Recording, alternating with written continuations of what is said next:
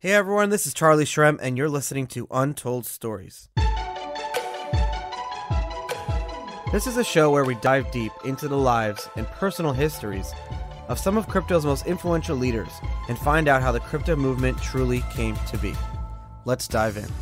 We've got an amazing episode today for you. Yes, I know I always say that, but today is truly amazing because we had Bill Shihara on the episode, co-founder and CEO of Bittrex. The reason that it excited me to have Bill on the show, we've been good friends for a few years, is because Bittrex is one of the oldest and first exchanges to really usher in the whole trading and speculating on altcoins and how that came about. So we spent a lot of time talking about the founding of Bittrex, about how it happened and why they actually founded the company in those early years. We talked about the differences between tokens and coins and how does Bittrex actually list a token? How do they do it? What goes on internally in their company when they're trying to get a token listed or you want to get your token or coin listed? Getting the perspective of the ICO market and the bull market in the past few years from the perspective of the CEO of one of the largest exchanges at that time and one of the exchanges that actually had the most altcoins trading on them. In fact, nowadays you see on Twitter as the joke, when Binance, when is your token going to get listed on Binance? But really, Bittrex pioneered that. So it was originally when Bittrex, and everyone wanted to get their coin and token listed on Bittrex. It wasn't Binance, and Bittrex was around years before Binance. So if you really want to understand how altcoins came to be, where Bitcoin falls into this, what happened in the ICO boom, what happened in the bear market, and are we ever going to hit another bull market, this is an episode you want to listen to. Bittrex has more than 3 million customers globally, and they know more information than you and I will ever know.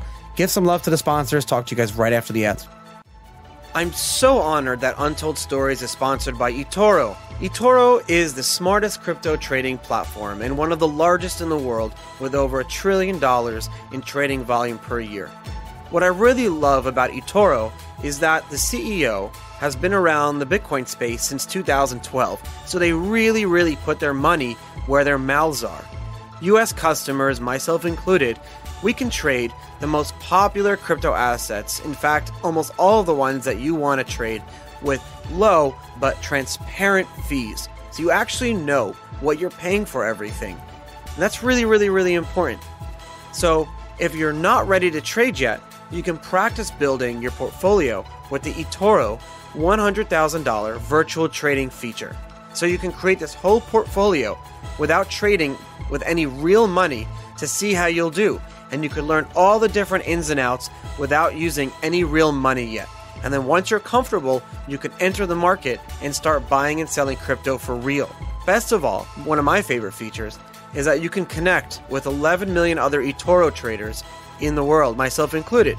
And we can talk trading, charts, and all things crypto. So listen, head on over to eToro.com. Links are in the show notes, and build your crypto portfolio the smart way. Untold Stories wouldn't be here without the amazing production company Blockworks Group. A few months ago, I approached Blockworks Group and I said, hey guys, I want to do a show, Untold Stories. Can we make it happen? And these guys are the only event and podcast production company that I trust. Really, the show is powered by them, and it wouldn't be here today without the amazing work of the Blockworks Group team.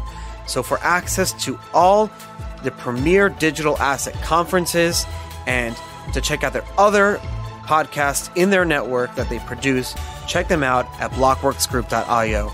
That's blockworksgroup.io. I promise you will not be disappointed. I'm very excited today to have Bill Shihara, the CEO and founder of Bittrex, on the show today. Bill, thank you so much for coming on the show. Hey, thanks for having me. So Bill, I have to tell you, your first business in crypto before Bittrex was called Gift Card BTC. And I don't even know can you call it a business? And I wanted to tell you that actually, when I first got into Bitcoin too during those years, I did the exact same thing. I was selling gift cards for Bitcoin on Bitcoin Talk forums. Yeah, it was pretty fun to do and get our feet wet in the industry. And actually, that was one of the impetuses for creating Bittrex. I mean, you can't really call it like an industry back then, right? It was just a bunch of kids. Yeah. Back then, I mean, it's just incredible how far we've come right now in terms of where the industry is. But yeah, back then, most trading was done. This was after Gox got hacked. A lot of trading was done on some pretty terrible websites. And there was this perception that most of them weren't safe. Like you couldn't figure out where some of these exchanges were based and who ran them. So even a company like Gift Card BTC, we weren't really ready at that time to disclose who we were and what we were doing. We were just kind of dipping our toes in the water and trying to figure out what was going on with crypto. You brought up an interesting point, and I've never actually made this point on the show before. And you just made a very good point. You said that we didn't want to tell people who we were, and so I'm loosely translating to that too. And I remember those days that most, if not all, Bitcoin companies, and Mt. Gox included, they didn't have pictures on their website of their staff. It just wasn't a thing, right? It wasn't. You didn't have team photos. There weren't bios. There weren't really even the names. Even people were like reluctant to put it, even put it on LinkedIn. And then you had that went on for years. And then it changed. Why did that change? And why were you and others afraid or not willing or concerned about, in the beginning at least, having, team bios or whatever? Well, I think with Gift Card BTC, we were just trying to understand the industry. And so I don't know that it was a concerted decision to not post our bios, but it just, I guess, never occurred to us that it mattered because that site was really small and niche. But when we created Bittrex, actually, we were the first exchange where we posted pictures of ourselves and our resumes. I remember that. That you were one of the first ones, yeah. And what was crazy about it is, like, we knew that to become a new exchange in the space, we had to instantly get trust with our users. And so we thought, well, since no one else was saying who they were and where they were located, we were just going to come out and tell people. We were based in Seattle. We used to have the Space Needle right on our website. And that, this was done by Richie, Rami, and Bill. And what was funny about, I think, the very first beginnings of that is we thought that this was going to generate a lot of trust with the community. But what ended up happening is that people didn't believe it. So they said, like, there's no possible way that these three senior guys from Microsoft and Amazon were going to actually put their names on this website and that these were real people. And so we had people like frantically Googling us. Back then, it's the most hilarious things started coming out, right? So they doxed us on Bitcoin Talk, and the Bitcoin Talk moderators had to come in and like pull that stuff down. Like they had posted our addresses and said like exactly, I think, what people feared at that time if they were going to go public about owning a Bitcoin company. So what happened to you? What the doxing and all that stuff? It happened, and did you keep everything up anyways? We did. We kept it all up because we weren't afraid to tell people that you could trust us. And you could trust the security of the site, you could trust the performance of the site, and ultimately you could trust the fairness of the site because we're willing to put our names and reputations on this. And if you recall back then, like we were still working full time at Amazon. So we were working full time at Amazon and part time on Bittrex when we launched Bittrex. Bittrex was just kind of a side project for us at the time. And so we were deathly scared, actually, that if Bittrex ever got hacked, we would be completely unemployable in the security space. So, we took Bittrex's security like incredibly seriously, not just because we cared about our users, but we realized like I had no future in the security industry if Bittrex got hacked. You, Rami, and Richie came from Microsoft. You guys, how long have you guys, the three of you, known each other? So Richie and I became friends, I think, back in like 2003 or so. We've known each other for a really long time. And we worked and grew up in the security team at Microsoft together. Rami joined the team a few years later, but the three of us have known each other like going on like 15 years for me and Richie, and a little bit like about 12 years for Rami and I. I just have like one important question. Why did we stop using Windows XP? Like, why couldn't Microsoft just be happy with XP and just that's it? Like, because everything else after that was never as good as XP. What went on inside Microsoft? What? Tell us. Forget crypto for a second. I need to know. This has been bothering me for like 15 years. Well, I'm just teasing you. As the guy, I worked and helped ship Windows XP, so I'm super psyched that you love it. It's not just me; it's like the whole world. As far as like the rest of it, like I wasn't part of any other launch of Windows, so it's hard for me to say what's going on there. So you're lucky. I mean, you were part of, not lucky, but you were part of Microsoft during, I guess, the reign of XP. We joke like every time there was a new operating system, it was like that, the kingdom of or the reign of.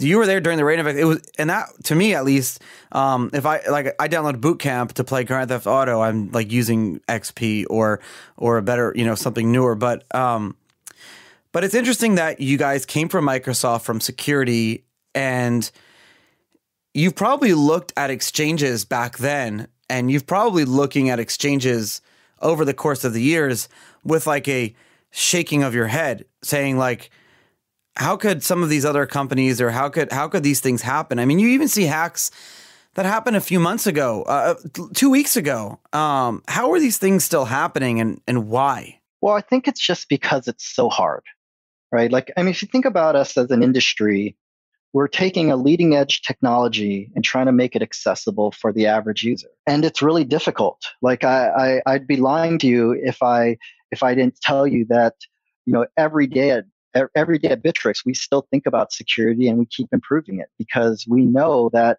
it's a never ending project, that you always have to remain vigilant. People are coming up with new techniques every day to exploit the security of everyone's software. And so it's an extremely hard problem. And, I'd say the other thing is a lot of companies don't devote the right amount of resources to it. If it's not part of your DNA, if you're not training your employees about security, if you're not making that part of their jobs, then people will largely just forget about it, and you'll make the wrong decisions that put your customer funds at risk. You were with Microsoft for years, BlackBerry and Amazon, and then while you were working at Amazon, you were building Bittrex, and the companies that I just named are known for their security, the user interface, the GUI. Microsoft is basically my point is here that you worked on user interfaces, you worked on security and privacy, and then you come into crypto, you come into Bitcoin, and we're talking about security and why it's important. And I agree with you that it's so important. But Bill, how do you maintain security and privacy and like decentralization? Let me just lump the three of them together for a second.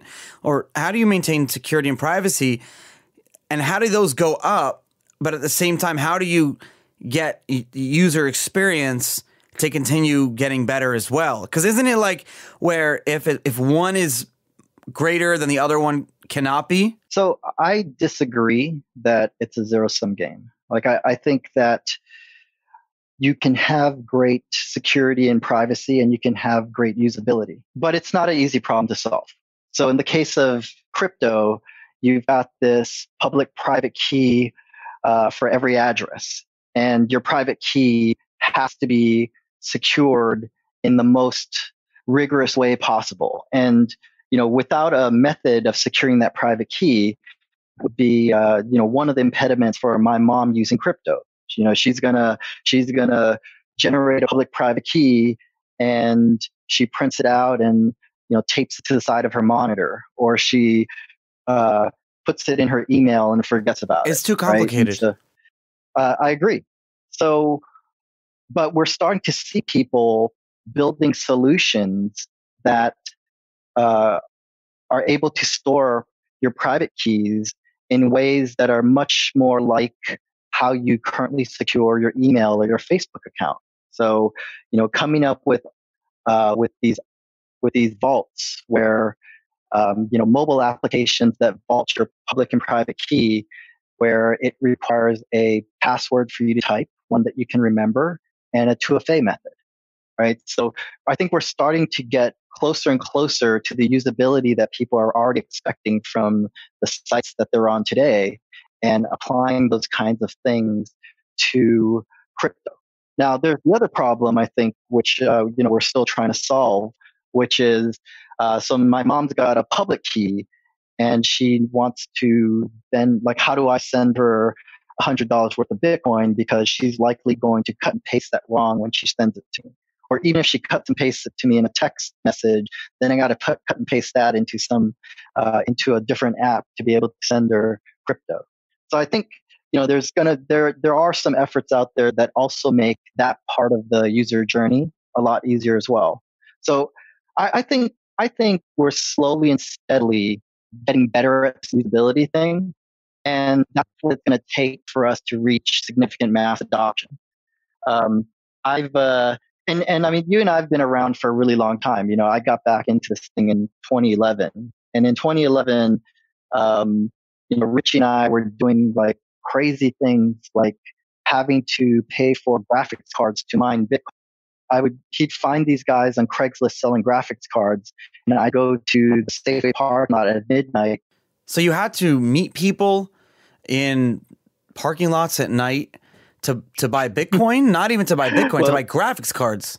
Yes, this was to buy graphics cards to mine Bitcoin. And even back then, like if you wanted to buy Bitcoin, and even in the Mt. Gox days, if you really wanted to buy Bitcoin, you're going onto Craigslist or you're going onto eBay and hoping somebody wasn't going to scam you. Like it's just, as an industry, we've evolved so far away from where things were back then.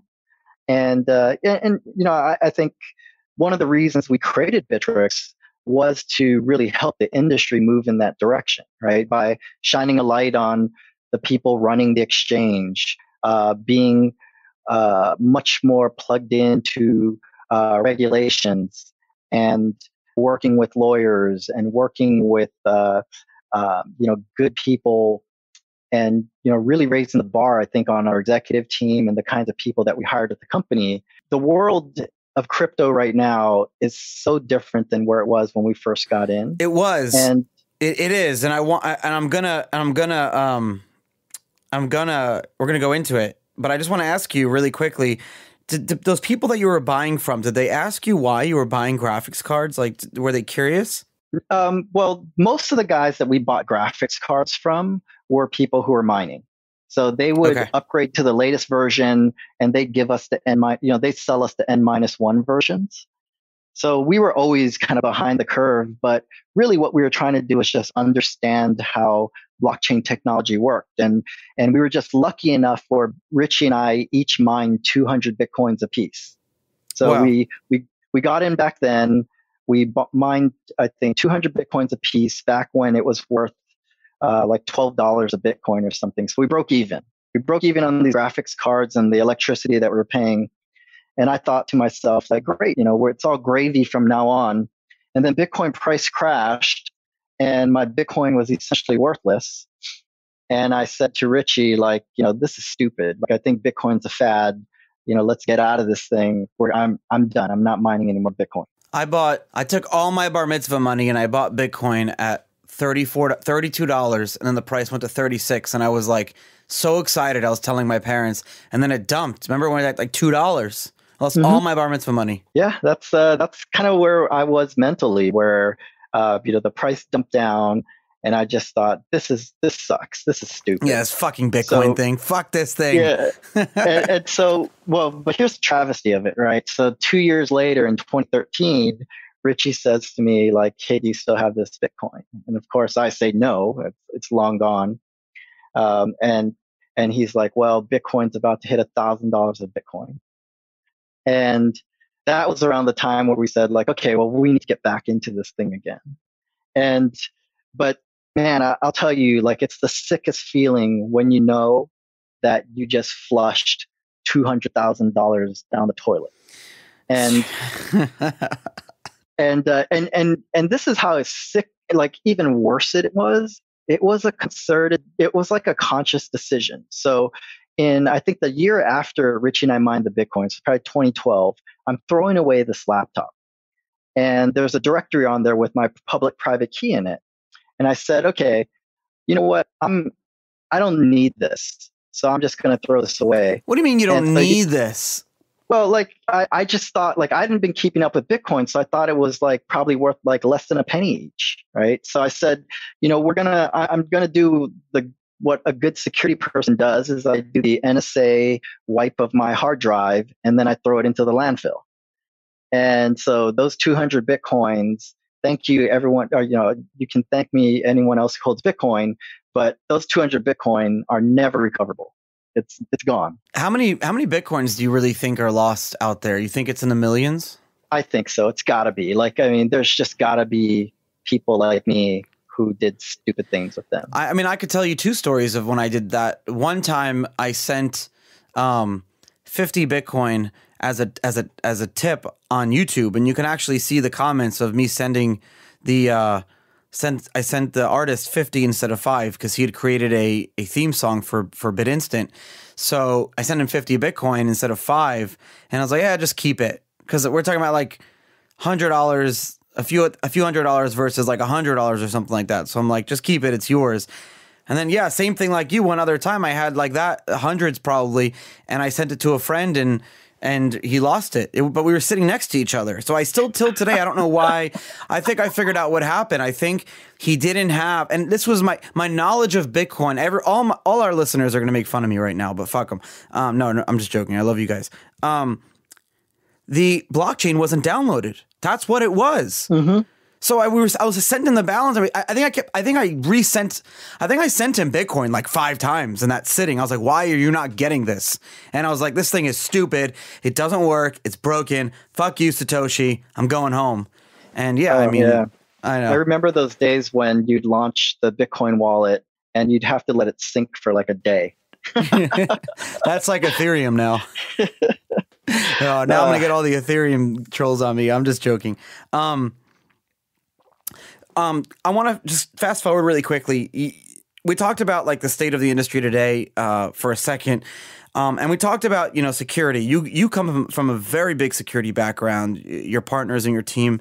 Are you concerned, or are you concerned at all with the perception, or I guess the messaging that I'm seeing now, and the messaging over the past like 6 months maybe, or the year has been, Bill, it used to be, and it was probably exchanges themselves who said this, but it used to be, don't keep money on exchanges, deposit, trade, withdraw, right? You know what I'm talking about. Yep.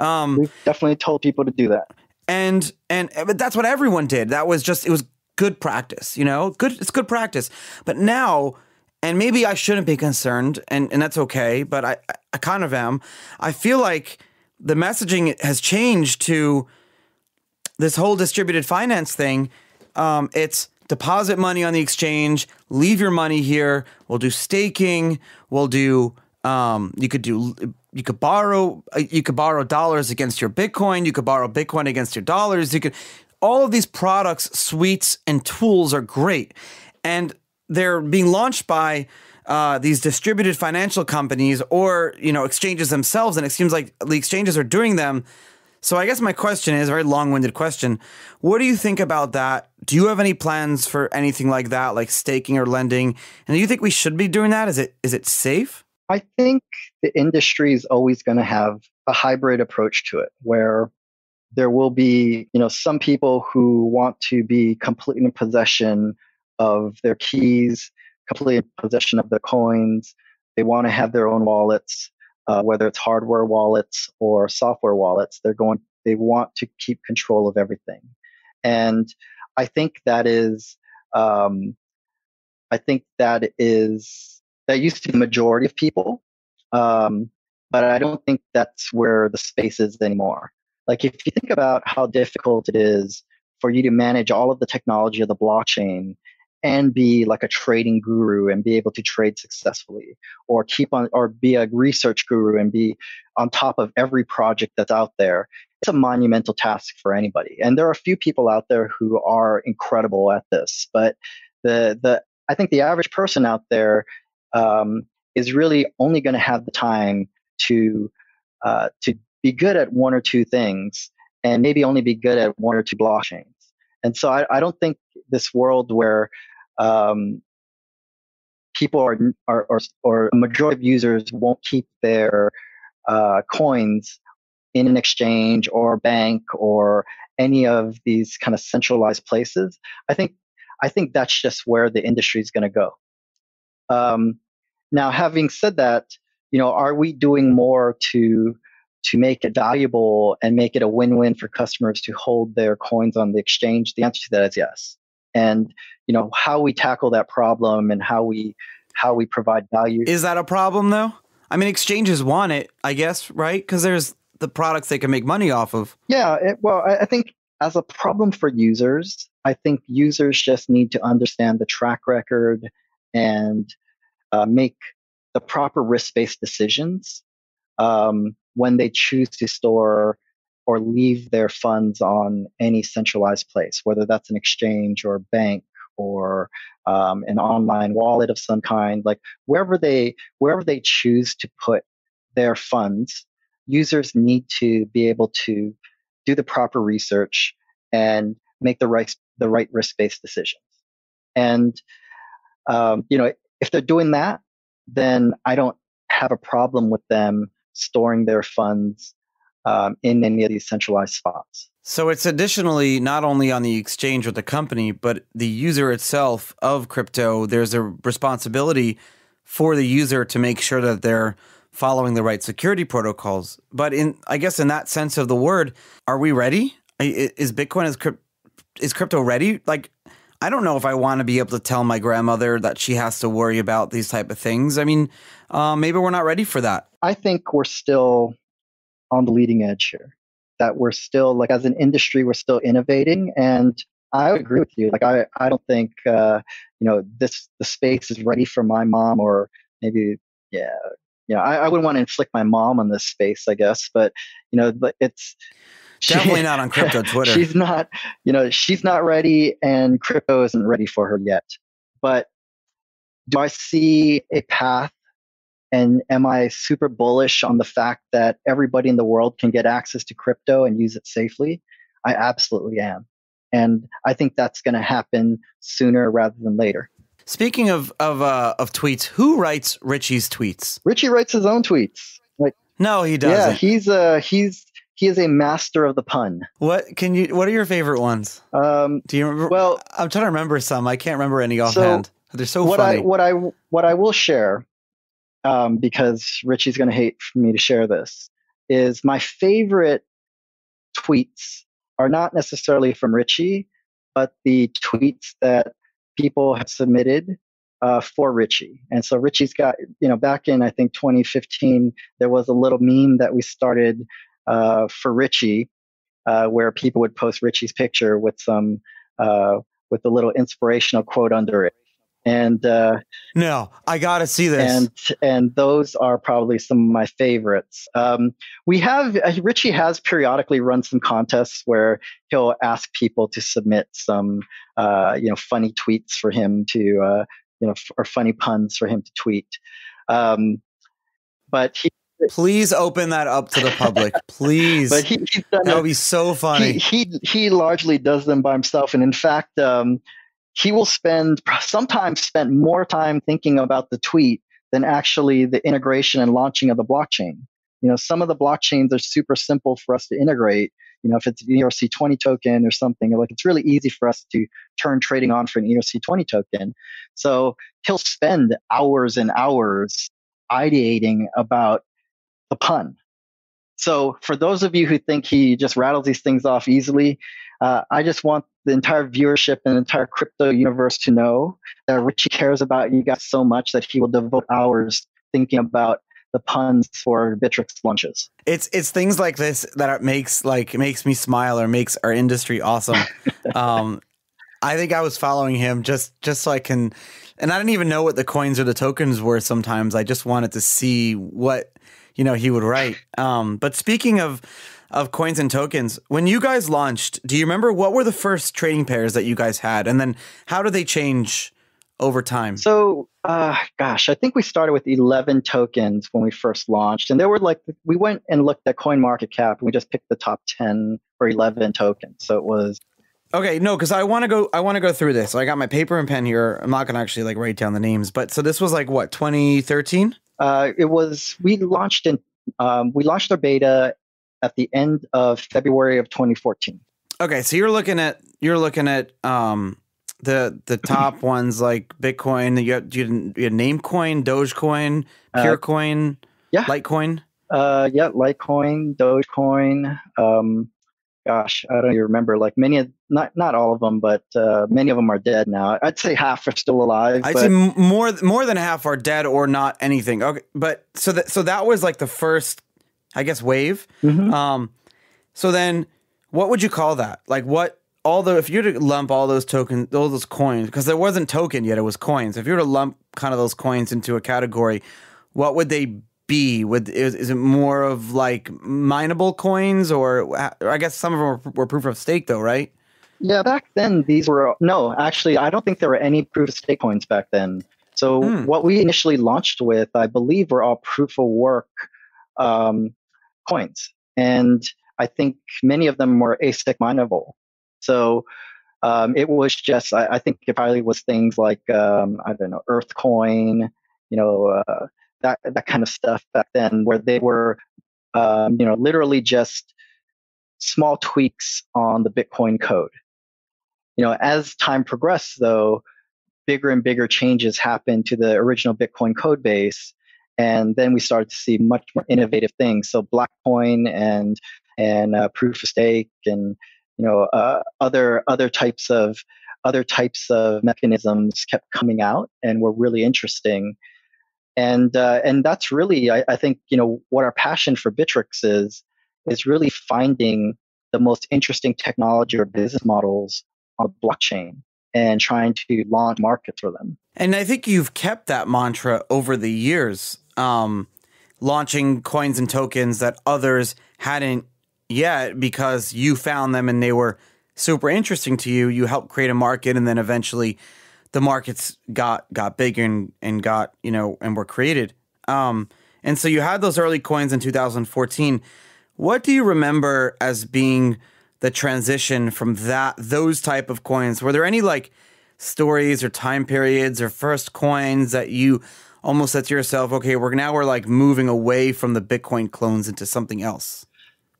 Well, so we've always had this kind of model where we weren't traders, right? And even though we were, I think, part of the crypto community, we really weren't traders. Like we didn't understand trading. We didn't like we didn't have Wall Street backgrounds or trade and day trade stocks or anything like that. So our mantra always was like, it's not our job to figure out what is or isn't viable. Let's just go find stuff that's interesting, and let's let our user base and the industry decide what is or isn't worthy, to succeed.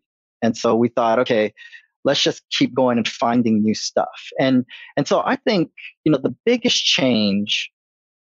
I think the biggest change was really was Ethereum, right? Because up until that point, there were ICOs, but They were different though. We they were didn't very call them different. that. Yeah, Yeah. right. They weren't called ICOs, and they were just very different, right? They were private sales where I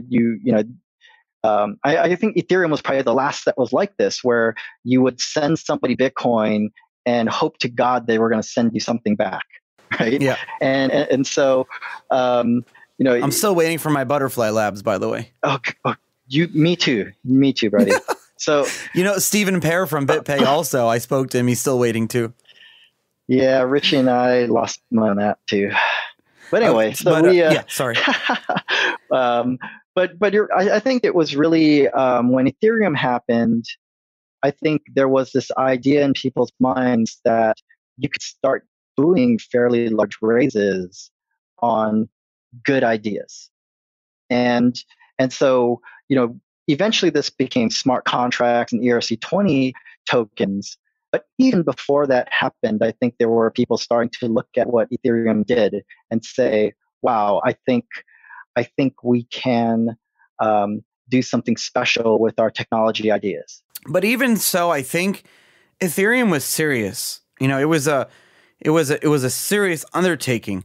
But if you were to ask like some of the earlier people that bought in the Ethereum crowd sale, myself included, a lot of my friends, I think if you were to ask someone who bought in the Ethereum crowd sale, what are your expectations for this? And if you had asked that same question to someone who bought a token in 2017, I think the answers would be very different, right? Yeah, absolutely. Like I think people probably would have said, like, I'm taking a flyer and I'm hoping that Ethereum is a cool technology. Versus, in 2017, people had the expectation that everything was going to, 100x. But actually, you reminded me of something about really the like the older days of crypto when we first started.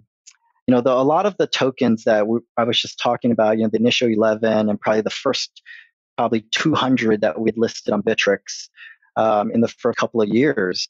And when I look back on that, I think back to what crypto was like for the developers, where it was one or two guys working in their garage with this passion of changing the world. And now, you launch an ICO and you've got 50 people on your team or 100 people. All right. And so I think the scale at which people tackle blockchain now is very different. But back in the day, I never thought about that. You're right. Yeah, back in the day, it'd be like one guy or two guys, and yeah. I'll tell you, even the users that traded on the user base or on the exchange, I'll tell you the proudest moments of mine when it comes to Bittrex are, when we've got tokens on the exchange from back in 2014 or 2015. There's just a few handful of them now where these guys are still cranking away. They're bigger teams now, more serious. But I remember when it was one guy or two guy in a garage. But not just them, but when I think about our users, there are guys that changed their lives because of crypto, where they were college kids, not sure what they were going to do with their lives. They got into crypto and they would tell me, I paid my way through college because I made $100,000 the first year I was trading crypto. Or even more impressively, there are people who are college kids trading on Bittrex back in 2014 who have come back to me in 2016 and 2017 and even till now, who've come back and said like, hey, because I got my start trading crypto on Bittrex, I've now created my own fund. I'm now trading crypto professionally, not just in my dorm room. I'm actually doing it professionally with other people's money or with the backing of some financial company. And it's their career to trade crypto. And so those are the kinds of things where I look back on what we did back in 2014. And I mean, that stuff makes me smile and just like keeps me motivated to keep working on Bittrex. And it's probably not going to stop. I mean, you're going to have people constantly coming to you guys over the next years. And it's something you should be proud of because it definitely changed people's lives. And Bill, I have to give you a confession. I'm so honored that Untold Stories is sponsored by eToro. eToro is the smartest crypto trading platform and one of the largest in the world with over $1 trillion in trading volume per year. What I really love about eToro is that the CEO has been around the Bitcoin space since 2012, so they really, really put their money where their mouths are. US customers, myself included, we can trade the most popular crypto assets, in fact, almost all of the ones that you want to trade with low but transparent fees. So you actually know what you're paying for everything. And that's really, really, really important. So if you're not ready to trade yet, you can practice building your portfolio with the eToro $100,000 virtual trading feature. So you can create this whole portfolio without trading with any real money to see how you'll do. And you could learn all the different ins and outs without using any real money yet. And then once you're comfortable, you can enter the market and start buying and selling crypto for real. Best of all, one of my favorite features is that you can connect with 11 million other eToro traders in the world, myself included, and we can talk trading, charts, and all things crypto. So listen, head on over to eToro.com, links are in the show notes, and build your crypto portfolio the smart way. And Bill, I have to give you a confession as well. I never traded on Mt. Gox. our company BitInstant would buy its Bitcoins from Mt. Gox, and we had APIs to do that. But I was never a good trader. I'm still not a good trader. I'm too emotional. I love Bitcoin. I love crypto. So I love it. I feel guilty shorting Bitcoin. How about that? Stupid. I know. But I will tell you this, and the data backs it up. I think Bittrex was the first exchange I ever traded on. Man, I appreciate hearing that. So I think it's probably the only exchange I ever really traded on. Really like that I like the best, I guess. Well, what drew you to it? Like, what was the thing that got you to trade on Bittrex? The simple UI. I didn't even have to think about it. Very, very simple, because creating an account. I remember very specifically going back years ago. And you may have to check when I actually opened up my account, but if I were to guess, I'm going to say it's somewhere like in the 2016, 2015, around that time. But what drew me to it was how simple the user interface was, but at the same time, how many features you had when you had first launched. And it was very different back then. But I'm not a trader. Like, I don't know how to trade, but I still like dabbling in altcoins, and I think a lot of people do. So I'm going to ask you a question that I never really thought about before, and I'm actually unsure if I should ask it, but who cares? Do you think that trading? You think that if it wasn't for altcoins, and I don't use the word altcoins in like a negative light, by the way, it's simply alternative to Bitcoin. That's just what I've been saying for years. Imagine a world where altcoins never existed. Imagine a world where like it was just Bitcoin and like that's it, or like maybe a few little things.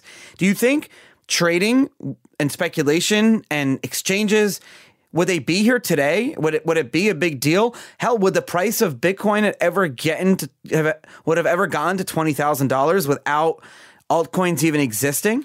So I think the answer to that is yes. Like I think, if you look at Bitcoin itself, I think it's unique enough and has enough use cases where I think it can truly stand on its own. And I actually think that's true of not just Bitcoin, but other projects in the space as well. I think the industry would still exist if there were only a few example blockchains out there and there were only a few use cases. But I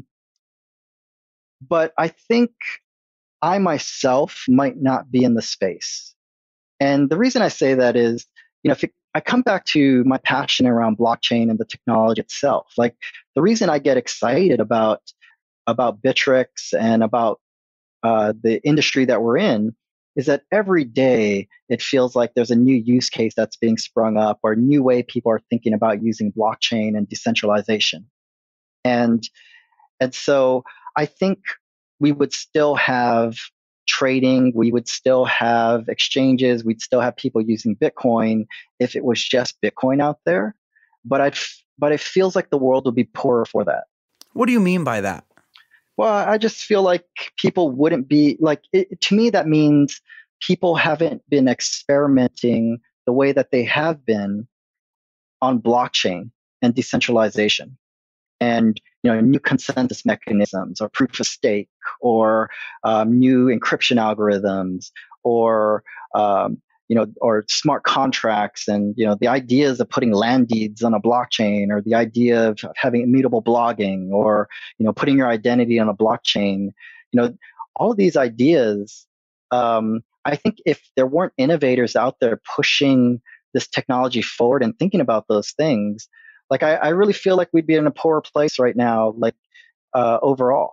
Like I just don't think that the blockchain industry itself would be as excited and energized if it was just Bitcoin. It's like the whole industry has to throw shit at the wall to see what sticks. But if people aren't throwing, then we don't know what will stick. Exactly. I think I agree with you. I really do. I think I agree with you on this. And we've come a long way, and it's nice to see that you're not jaded. It's nice to see that after, where it's like, can we just say like a decade? It's so much easier. I'm tired of counting the actual months and years. In the past almost a decade, it's nice to see that you're not jaded, because some people do get that way, but it's also nice to see that you still like really cool shit. What's like the coolest consensus mechanism? Because I geek out on consensus algos. I think they're like so freaking cool, some of them. Although they'll never work, some of them, but I still think they're cool. Well, I think DPoS is cool. I think that whole concept of 21 almost direct democracy, but there's a lot of flaws with that. So that's a problem with these consensus algos, is that they have these fatal flaws that render them almost impossible to succeed long term, but they almost launch anyways. Yeah, well, again, it comes back to what you're saying, where you have to throw stuff on the wall. So I think if we didn't experiment with these things, that like, this is the wonderful thing about Satoshi's white paper, right? Satoshi had these economic notions around what proof of work could mean, and how proof of work would secure and police the blockchain. But if he had never released the software, we would never know if his ideas were stupid or not, right? And so the blockchains are ways for us to test these really outrageous, what could potentially be really outrageous, but if they're successful, world-changing ideas. And you get that feedback so quick. It's people are going to be out there trying your consensus algorithm and trying to break it. Like, it's part of, I think, the ethos of a blockchain, for us to all be a little skeptical about new ideas that are presented, but give them a chance and then try to break them. So where's the line from maximalism? Well, I mean, I'm not a maximalist, or neither am I. Yeah, no, I don't believe in really labels and it's things like that, but who knows? Yeah, I think we're just not yet at the end of the innovation curve. Like, I think that, the perfect consensus algorithm, the perfect blockchain doesn't yet exist, but there are many experiments out there that are going to tell us how we need to evolve to create something that will be. Like, even, I mean, and so, even a company like Bittrex, we're not sitting around without evolving ourselves, right? Like, one of the things that we've done over the past couple of years is we've turned Bittrex from being a trading platform to something that's a much more open platform for other businesses to build on top of. So we have other exchanges who build on top of the Bittrex platform all over the world. And, they get to take advantage of our security and the performance of our trading engine, while they get to build their own local businesses on top of blockchain. And this is not just trading or like exchange venues, although we have a lot of them. We've got partnerships in South Africa, South America, Canada. There's a Bitcoin ATM company that I've invested in that uses Bittrex for sourcing their liquidity. That's right. Because of the APIs. We spend a lot of time cultivating all these partnerships around the world. And I think a lot of that is also the legacy of our ethos coming out of Microsoft. We know that for the entire industry to succeed, we all have to be working together. So instead of us trying to compete with everyone by building this giant vertical solution in the space, instead we've said, well, let's take what we're really good at. We're really good at building this high performance matching engine. We're really good at securing tokens and supporting a lot of tokens. So let's build APIs and allow people to use that infrastructure. So we have, if you want to store Bitcoin in a or crypto in a custom solution, but you don't want to handle the complexity of managing all the blockchains, you can do that with Bittrex. We have a partner, Unicorn, where they have a casino cage where you can deposit a handful of different cryptos, like whether it's Bitcoin or Litecoin, Ripple, things like that, and it will convert into their native token. And you gamble their native token on their platform, but when you withdraw, you can withdraw in their token or any other token out of their platform. And that sort of casino cage where they can accept any crypto and let you deposit it, that's powered by Bittrex. And so that's, there's just examples like this where we're really trying to partner with people across the ecosystem and let them build the businesses and the experiences that they're super good and passionate about without having to worry about all the complexity of handling tons and tons of blockchains. It's your ethos. It's your mantra. It sounds like, to support companies, tokens, projects, communities. I mean, whole mini industries within our industry. And so you're opening yourself up to speaking with, meeting with, engaging with probably hundreds, probably thousands of different people and companies. Do you have any stories for us of like some weird ones, and just the ones that you were like laughed internally and said like, I can't believe I'm sitting here right now? Well, I'll give you some data first, and then we'll go into like a specific example that just really tickled my brain when you asked this question. So, Bittrex only lists probably about 1% of all the projects that apply. So, you can imagine what that funnel looks like, because we're always sifting through projects, and sometimes projects can be legitimate, but not necessarily ready for an exchange. Maybe their technology isn't mature enough, and we're worried that it's just going to completely break. And then oftentimes there's scams. But there's one that I can recall, and I'm going to give a shout out to Alex Sturkey and to the Decentral team in Vancouver, where there was a guy. He was pitching like something called Cabbage Coin to me, and I think his company was called Cabbage Tech or something.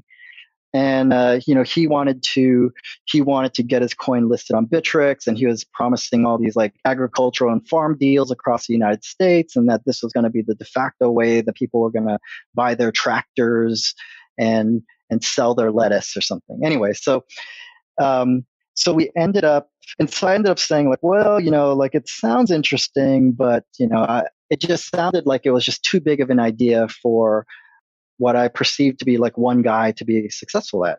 So I said, what you should do is like, you should go see the Decentral in Vancouver. They've got this podcast, and they showcase a lot of blockchain projects. You should get on this podcast, and you should talk about your project, because even if you don't get listed on Bittrex, this will get more people to review your project and potentially trade it someplace else. So the guy shows up onto the podcast in what looks like his basement, wearing a Guy Fawkes mask, and as you can imagine, the interview completely goes off the rails from there. And so I think people can Google this thing and find that interview and take a look at it. I have to see that. And, I have to see it. I'm going to link to it. But that's just like probably for me one of the crazier examples, right? Where it just ended up being like a total scam. But and we had an inkling that it was a scam, and thankfully in cooperation the community stepped up to out it as a scam. So really, really, I think fascinating and interesting stuff like that's happened along the way. But that to me is like one of the more blatant kind of like scams that we saw. And that was an early one. That was before 2017 and 2016 when there was like an ICO craze. This was like a very, very early kind of scam that was trying to be done. The whole token listing process is mysterious. And so when you're telling these stories, I'm almost asking myself, as a user of crypto, one of the most, if you ask what's the most mysterious things about crypto today, I think a lot of people will tell you the answer is how tokens and coins get listed on exchanges. You've been able to maintain over the years, and I don't know how you've done it. You've been able to maintain a careful balance of listing some really, really good projects, but not projects that would be able to afford like a $200,000 payment that you're seeing nowadays in this token listing process. How do you feel about how that's evolved with your sister companies or competitors, however you look at them. How do you guys do it internally? And do you think that it's going to, that whole token listing thing will exist in a few years from now? I think it will. And so, our token listing process, I think first and foremost is about innovation. And so for you to make it through the first gate and for us to consider you at all, you have to demonstrate to us that you are innovative either in the technology that you have, so you've innovated on blockchain in some way, or you have an innovative use case of a blockchain for your business. And so that's, I think, the first step to getting listed onto Bittrex. If you don't pass that gate, there's no chance of reaching any of the other gates. Now, the second gate is we have to feel, like in a 50-50 chance that your project can be successful, right? So only 50-50? Well, I felt like if we tuned it like to only things that would be automatically successful, we would have no tokens on the exchange. If we were, because remember, we're all on the leading edge here, right? Everything's a brand new experiment. And the second thing was that if we wanted to hold true to our principles and let the industry and our users decide what projects are viable, we had to create markets for stuff. And again, remember, we kind of are, we just throw stuff on the wall. Like you find something that's innovative, we want the community to decide whether this innovation is viable or not. So but an extreme example here would be somebody trying to pitch us the next version of Ethereum, and it's three plumbers from New Jersey. Like, if you're trying to build the next Ethereum and innovate on smart contracts, you better show us how many PhDs you've got on your staff. But and so that's kind of the thing that we look at in the second gate. It was more about who the project is, and then obviously certain people backing projects that we knew were scammers or habitual pump and dumpers just got projects blacklisted. And then the third criteria then is like the compliance check. So it's different in the United States versus in Bittrex Global or Bittrex International when it used to be Bittrex International. But there are compliance gates that we use to ensure that we're legally comfortable trading that token in the United States, or in the case of Bittrex Global, they're an independent company based out of Liechtenstein. They have their own criteria that they use with the regulator in Liechtenstein to determine whether a project can be traded there. So, but we do check for compliance, and so but if you think about outside of that, if you think about applying that process back in 2014. In 2014, 2015, and even 2016, as we mentioned, these are guys in their garage, right? These are people who believe in our parents' basements too. Right. Don't forget about that. But these are people who are passionate about decentralization, passionate about blockchain, who had an innovation that they created and stamped onto a blockchain. But these guys didn't have money. Like, they're to this day projects that are still traded on Bittrex who had no pre-mine, who still work on these projects because they're passionate about them, not because they're directly getting paid by them. And so back in 2014 and 2015 and even 2016, there's just no way that we could have charged anyone to get listed on Bittrex, because the projects that were the most innovative, that we're the most passionate about, couldn't afford to pay any listing fee at all. Yeah, I mean, there's a funny joke today I heard that says that most of the exchanges today would never have listed Bitcoin because Bitcoin couldn't afford to pay, the listing fee or whatever. But how do you, I guess internally, how do you sort? You said 1%, right? So how do you you don't have the manpower to look at all those projects to see which ones even would go to the first step. Do you have like an automated system, or do you really have someone looking through like every single submission? Yeah, we have a team of people. So wow. It's the company has grown a bit since it was just Richie, Rami, and I, but there are a team of dedicated individuals who are really plugged into the community at large, and they look at and review every submission that comes in through the door. And and this is something, and I'll say that this is potentially like a criteria that we do look at. sometimes good projects don't make the first cut. And sometimes it's because maybe the way that they presented it to us, that we asked people to write, a paragraph describing the project. Maybe the way that they originally presented it to us was not necessarily, just didn't seem innovative. So because we will look at, what they describe their project as, we'll look at their websites, we'll look at their GitHubs, we'll see what the commits look like and stuff. And so, sometimes a project when they first approach us, for some reason didn't put the right foot forward, or maybe we made a mistake in passing it over too quickly. So I love it when you see people like a few months later reapply, because there were some teams that reapplied consistently every 2 months for like probably a period of a year. Every 2 days, probably. Well, we won't look at it if it's every 2 days. We tell people once you get rejected, come back in a few months.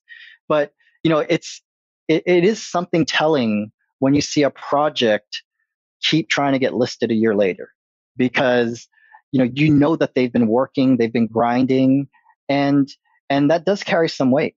We do look at that because I want to know who's in this thing for the long haul, right? There are a lot of people who are trying to make money very quickly in the space, but who's got the ethos that says, despite any hurdle, I'm going to keep going because I believe in my project and I believe in what's happening. So, I would say to people that even if your project doesn't make the first cut, if you believe in it, we want to believe in you. So, keep working with us.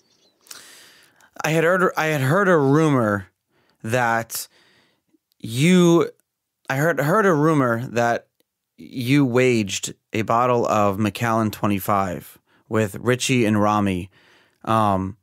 If they could build Bittrex in 8 weeks, then you'd give them the bottle of Macallan. So I thought, did they get the bottle? I don't know. I didn't hear that part of the rumor.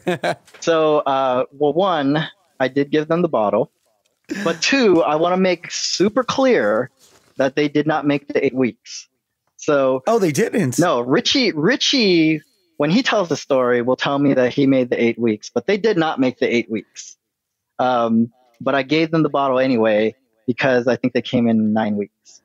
So, and it was, so the way that this is all divvied up, by the way, is that Richie wrote all the security and all the procedures and all of the storage methods that we used for the blockchains, right? So he is the blockchain guru. Okay. And Rami was the backend guru. He wrote high performance systems for Microsoft and for other companies that he'd worked at. So he was the guy who built the matching engine and why the performance of the matching engine is so incredible. And what I got was the short straw, and I ended up writing the UI because out of the three of us, we'd all spent most of our careers being C++ programmers and being backend guys. None of us knew anything about JavaScript or HTML. I had to learn how to code the site on a fly. Was it Bootstrap? Was that the first UI? The first UI used Bootstrap badly. See, that's why I loved it, because it was Bootstrap, but so I don't know if you remember, Bitcoinica used Bootstrap too. Coinbase used Bootstrap. Everyone did use Bootstrap. But I remember it didn't, the connections for like the other, it didn't work. So you'd have, like on Bitcoinica, you'd have to hit trade like 4 times. Like it didn't. So you asking me why I like Bittrex, that's what I remember now. It was so simple. It was Bootstrap, but everything worked really well in the background. But I'll take credit for that. Why did you guys start? I mean, I started BitInstant because simply there was no way in a retail system, to buy Bitcoin. There was no way to buy Bitcoin except for Mt. Gox. Like that's just a trade hill. And I learned that I don't want to buy Bitcoin from an exchange. I want it to be a simple, quick process. And I don't want to buy thousands of dollars with. I wanted a few $100s. So that's why we started BitInstant. Did you have like similar issues with the industry? Were you trying to do something that you couldn't do to start? That's where that's where my only gap is. Once I get that answer, we can end the show. I just don't understand that. So when we were, back when we created Gift Card BTC, well, I'll tell you 2 reasons why we created Bittrex. One, I think is going to give you the practical answer that you're looking for, which is when we originally created Gift Card BTC, we were looking for a way to allow people to pay in other cryptos that was not Bitcoin. Like, so you could send us Bitcoin and we would convert it using Coinbase's APIs to dollars. So we would instantly transfer this to Coinbase. Coinbase would convert it to $1. And so we would. There was no risk involved in that. And we tried to expand to things like Litecoin and a few other coins. And what we found was that the APIs were super bad in the space. And we thought, Bitcoin access is getting better, and the access to everything else was really bad. And so that combined, I think, with our passion that said, we didn't know. So before we started Bittrex, and before we even started Gift Card BTC, but the whole time we were trying to get back into crypto, when Richie told me Bitcoin was going to hit $1,000, we brainstormed and agonized for months and months and months about how we could get into the industry. And we just weren't smart enough to think about how we could create our own blockchain and make money that way. And so we said, what we should do is let's create Bittrex, and let's make it a place where we can bring all of the innovation and all the deal flow and all of the ideas into one spot. And hopefully that will inspire us to go build our own blockchain, and that's how we're going to go make money. Like, we just actually never had an expectation that Bittrex was going to make money. And so we are super thankful and fortunate, I think, to all of our customers and to the industry out there, that they found what Bittrex provided to be valuable enough that it can be a 100-person company. So, I think that's like the two kind of directions that we're hitting this from, which is we were passionate about blockchain and we wanted to support a lot of blockchains. And we just didn't see a way to do that without building something ourselves. I love it. Bill Shihara, founder and CEO of Bittrex, thank you so much for coming on the show. Such a perfect way to end thanking the customers. And, as one of your customers, I just wanted to say thank you. And on behalf of all your other customers, keep on keeping on, keep on going. You will probably, at some point down the road, one of the oldest operating and longest operating crypto companies in the space. And I can't wait to have you back on the show when we can celebrate that celebration. So again, thank you so much. Yeah, thanks a lot, Charlie. Hey everyone, thanks for listening. New episodes of Untold Stories are released every Tuesday and Thursday at 7 a.m. EST on untoldstories.com, Apple, Spotify, or wherever you get your podcasts.